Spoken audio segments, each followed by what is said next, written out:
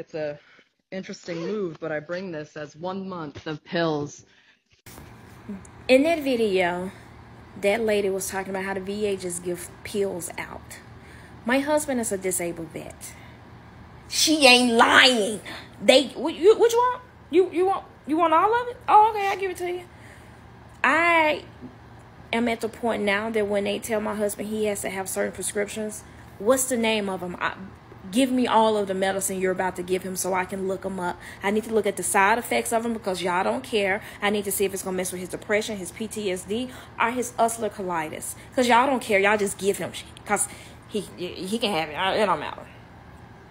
I've had to call the patient advocate and have my husband taken off a team and put on a different team because the doctor thought it was funny to give him ibuprofen knowing that he has ulcerative colitis. He can't take that stuff.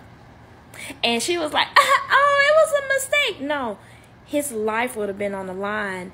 And then I would have had to come up here and kick your ass because you gave him the wrong medicine. It's just too much going on. Because now I would have to wait outside for you. It's just too much. And I told her that. I'm not playing with him. You can play with other people. But that one, that one right there, oh, baby, you're not going to play with him. You're going to give him so much respect. Play with it if you want to. If not, every time I come for a visit, I would have a patient advocate up here with me.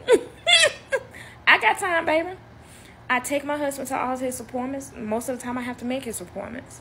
But when I tell you, I literally have to pray, get my oil out, get my Florida waters. I got everything in my purse because it seemed like everybody at the VA got an attitude like you the one who told them they had to work there. Baby, you mad at the life decisions you made. Now, what you mad at me for? I ain't tell you to come work here.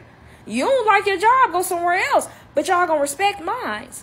They're rude. They don't care about those veterans, really. They sit there for hours, and when you ask them, what's the holdup? Oh, they're always behind.